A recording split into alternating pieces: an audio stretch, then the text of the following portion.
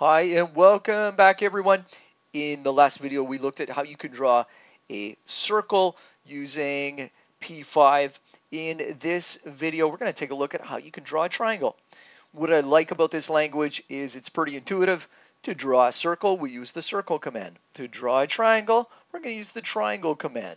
The way that the syntax works for the triangle command is we type in the word triangle followed by in brackets the first coordinate. So this is x1 comma y1.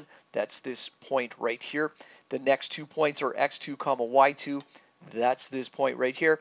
And the last point is 300 comma 100. That's this point right here. So all we need is 3 different points to draw a triangle.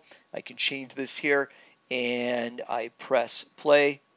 And you can see that I ended up putting them all in a straight line. So make sure that when you do this, you have it set so that you don't end up with all the points in a straight line, because that's what it will draw. So make sure that you don't do that. Make sure you have at least them not all along a line, so you could get something like this. Or if I change this to say 500, then I'll get something that looks like this here.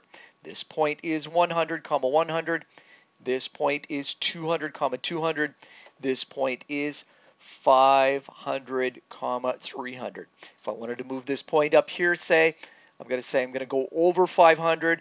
Maybe I'm only going to go down 50. So if I change this to 50, then I'll get something that looks like this. There's the point 100 comma 100.